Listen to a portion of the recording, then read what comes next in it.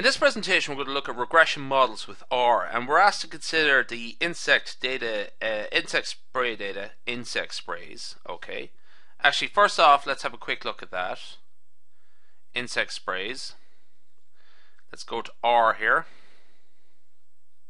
Let's get the tail of that. So 72 cases. What we have here is numeric variable count and a factor variable here, spray. Okay, let's just get the summary of that.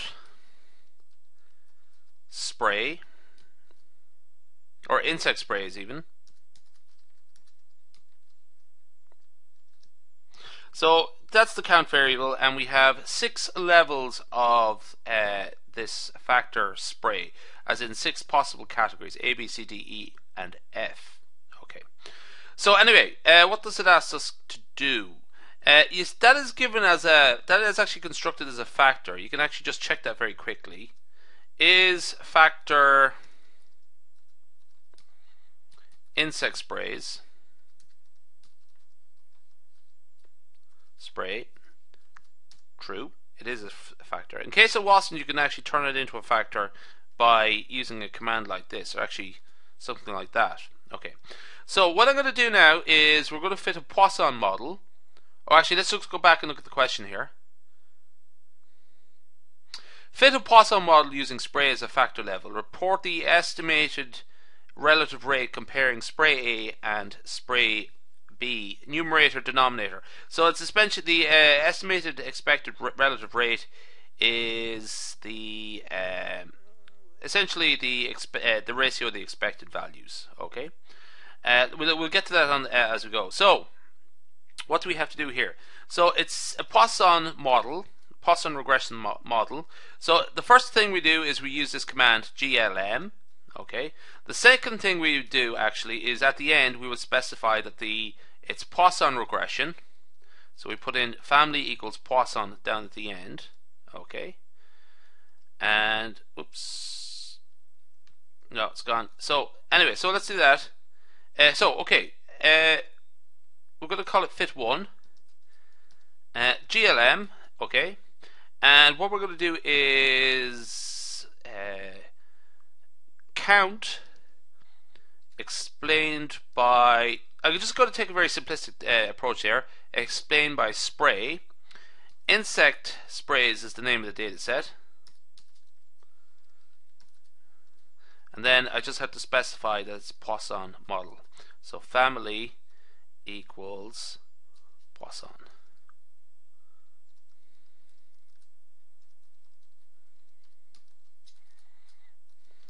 Okay, so let's get a summary of that. Okay,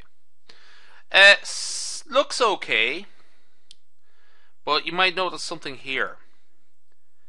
It has an intercept term and spray B, spray C, spray D, spray E, spray F. No mention of spray A there. Okay. Now, so everything there is given. Essentially what has happened here is spray A is treated as the default term. So this is the intercept, and spray B is what happens relative to spray A. Okay. This term here, spray C. This estimate here is relative.